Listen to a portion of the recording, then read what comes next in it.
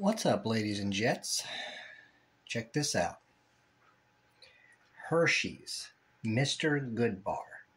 Now, I don't ever remember Hersheys making the Mr. Goodbar, but that was like probably 10 something years ago when I last ate one. So I was a different person back then, and I didn't pay attention a lot. So, but I can't really remember. I don't know, that must have slipped past me somehow. But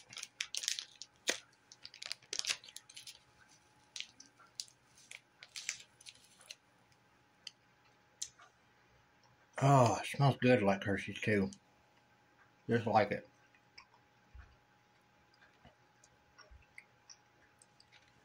Yeah, this is good. This is definitely good. And the thing about this here is that it has nuts in it. So you can put your tongue on the bottom and you can kind of move it around so the chocolate loosens up around the nuts. And it's like an enjoyable journey, just like a Hershey's chocolate bar with almonds, like the other one.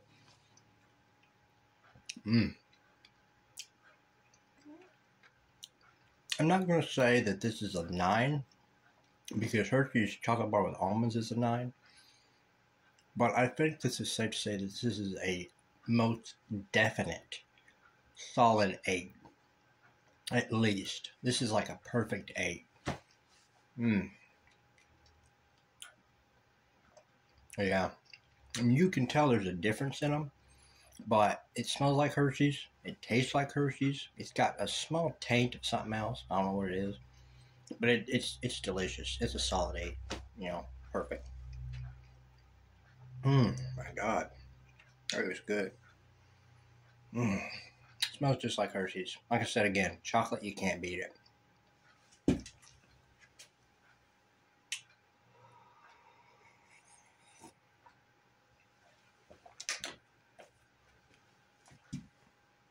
Yeah, this must have slipped past me because I don't even remember Hershey's ever making Mr. Goodbar. Actually, this whole package looks weird. I don't even remember it being in this type of package either.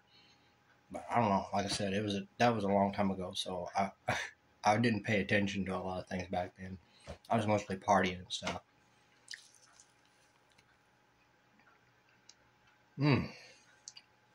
Highly recommend one. Get a Mr. Goodbar. They're delicious.